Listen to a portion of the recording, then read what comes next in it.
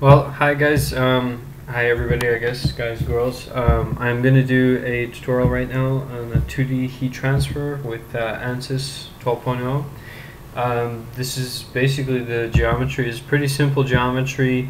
There's nothing complicated about this problem, but the point is that this problem is useful because with the steps that I'm going to show you right now, you should be able to do most of your 2D simulations dealing with heat transfer, and you can make the geometry more difficult if you want. You can change the numbers here and there, but overall it's going to be pretty much all the same steps. So let's get right into it. You've got this geometry. It's basically a plate with a hole in the middle. Top surface is insulated. You've got a constant temperature on the right, constant temperature on the left, and then you've got a heat flux coming in from the bottom, convection in the center, and you've got a thermal conduction coefficient K. Let me just scroll down to the problem description. Okay, so thermal conductivity of 25 watts per meter degrees Celsius, and also has a heat generation rate of 30 watts per meter cubed. So let's get to it. Let's start. So open up your product launcher. What you want to do is create a file ahead of time. So if this computer wakes up, we might get something done today. So create a new directory, heat transfer example, that's what I'm going to call it. Okay, and now go ahead and browse, find that folder.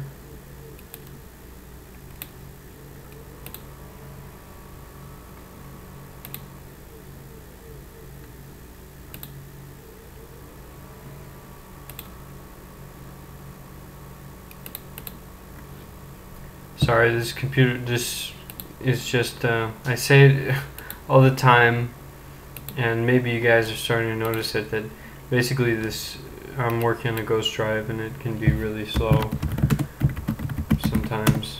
Then it picks up.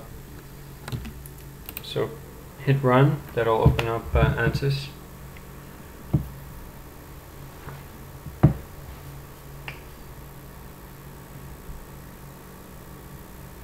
Alright, I like to work on a white background. Go to style. There's just some things I do. You don't have to do, but I like to do them all the time. Reverse video. I also am in the habit of putting on a title. Heat transfer tutorial. Click OK. Okay, and if it doesn't show up right away, go ahead and replot. Now it showed up down here. Hit your preferences. We're going to do thermal analysis. Click OK. Preprocessor. Going to choose the element type.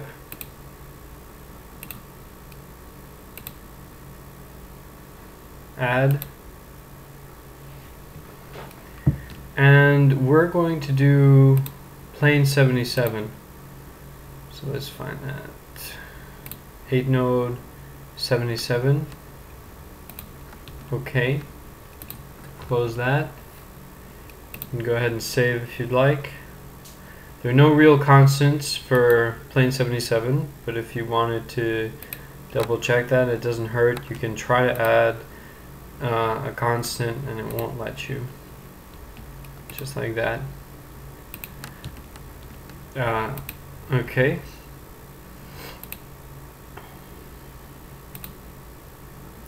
So go into material models, conductive, isotropic, and if you recall, we said that our thermal conductivity K Coefficient is 25 watts per meter degrees Celsius. So we went ahead and we put that in. Save. Now we're gonna start with some pretty useful tools in terms of areas if you're not used to doing it. We're gonna make the outer rectangle first by 2 corners. I'm gonna put my first point at the origin, and then the width and height. Let me just check the geometry. You have to always make sure that you're using the right units. So I'm going to input my units in meters, and these are all in centimeters. So it's going to be 0.08 plus 0.1 plus 0.1, that's 0.16 plus 0.1, that's 0.26 is the width, and then the height is 0.3. So let's get back to this. The width said 0.26, and then the height, where'd my mouse go? There it is, 0.3. Okay, press alright. Now we've got a square, and okay, so we just made the square. Now we're going to make the inner circle, and let's just take a look at the dimensions. So we've got the diameter of this circle is 10 centimeters, and the center of the circle is at this is 26, so it's right in the middle, it's 13, and then the height is 30, half of that is 15, so it's 13 by 15. The diameter is 10 centimeters. Oops, wrong one.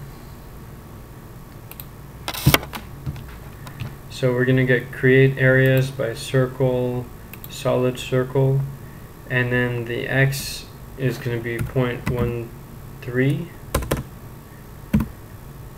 The y is going to be 0.15. The radius, the diameter was 0.1, so the radius is 0.05. And the moment of truth, let's see if that's right. Okay, that looks right, good. So here we can go ahead and save if you'd like. Now this is a pretty useful tool I'm about to show you when you're modeling inside of here. You can also model outside of Ansys, but if you want to model inside of here, it's good to know that how to delete or subtract 2 areas from each other. So go to Operate, Boolean, and Subtract. Areas. You can also do volume. Now it's kind of tricky, but you have to choose the larger area. Okay. And press enter, and then choose the inner area, press enter, and it has been done. Let's just go ahead and plot areas, make sure if that was done correctly, and let's do numbering controls. Let's number the areas, make sure that we're doing well so far. Okay, so that's correct. We only have one area, and it's called Area 3. Area 1 was our square, Area 2 is our circle, now Area 3 is this plate here with the hole in the middle. So that's a good tool to know about. Now our modeling is finished. Let's save, and I can move on to meshing. Meshing, you can do this many different ways. I didn't want to press that button. I want to do this. You can set the global attributes there. If you have different ones, you can change that. And I'm going to set the lines. Actually, I'm going to pick all and do 10 divisions per line. And where's my mouse? There it is. Press OK. And let's go ahead and mesh areas.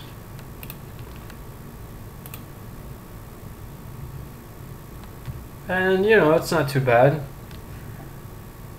I wonder, I'm gonna try this. I'm gonna refine this elements. Pick all. Okay, so you can refine it as easily as that. So it's pretty, it's an okay mesh. We're gonna accept that mesh and move forward. Let's go ahead and move to loads. Define loads, apply, and thermal. And let's first set the two constant 100 degrees on both of these lines. So temp 100 and press OK. Alright, so going back to the code, we got 100 degrees Celsius on these two walls here. Now the next thing we can do is we can apply the convection in the inner surface. Our H is 55 and the temperature is going to be 5 degrees C. So let's see, we're going to apply thermal convection on lines. Go ahead and choose the inner lines. That's 1, 2, 3, and 4. This circle was divided into 4 lines. Click OK. Now the film coefficient is at 55. That's our H. And then the bulk temperature was 5 degrees Celsius. Click OK.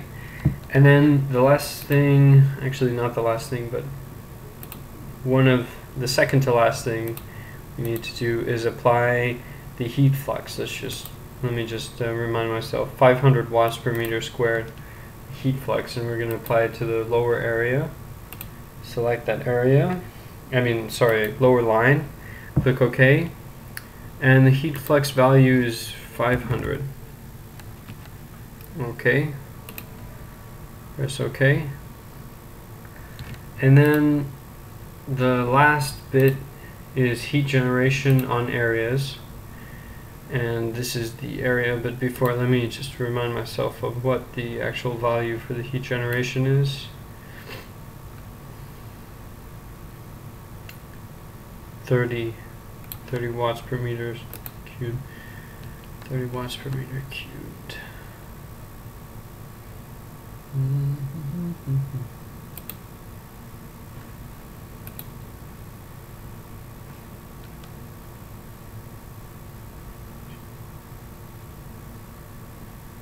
Now, I just actually am thinking right now, the units that he gave, that this problem is stated, it says 30 watts per meter cubed, and I'm starting to think that I need to convert that number.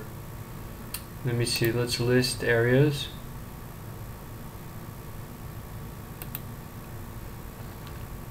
The area of area 3 is stated here. 0.07015. So, you know, if I'm wrong about this, please don't, you know, crucify me.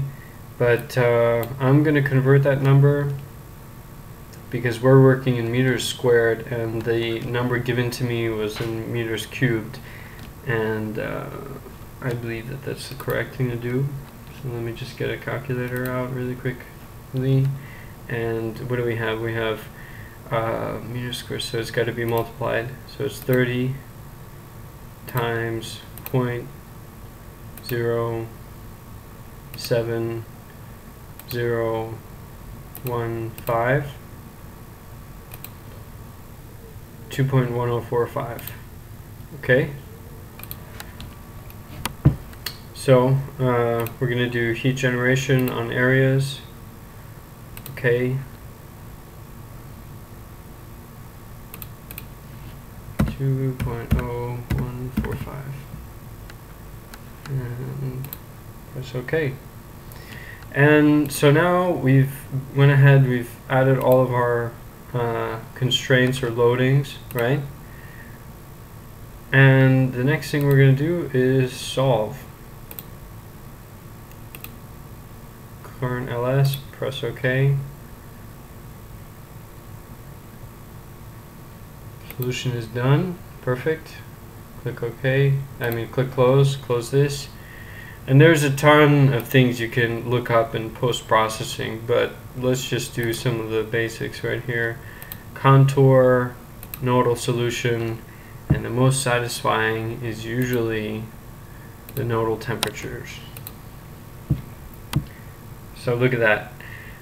What have we got here? Remember, we're working in Celsius, so this is heating up pretty hot on the edges. Well, we would expect that, right? Because the edges we set to be 100 degrees Celsius.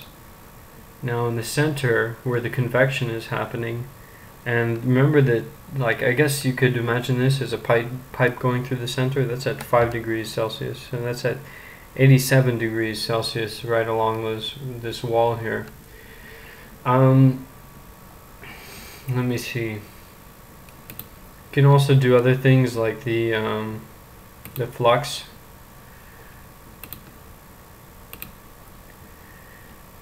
And you can also, let me see. I don't really want to get into path operations.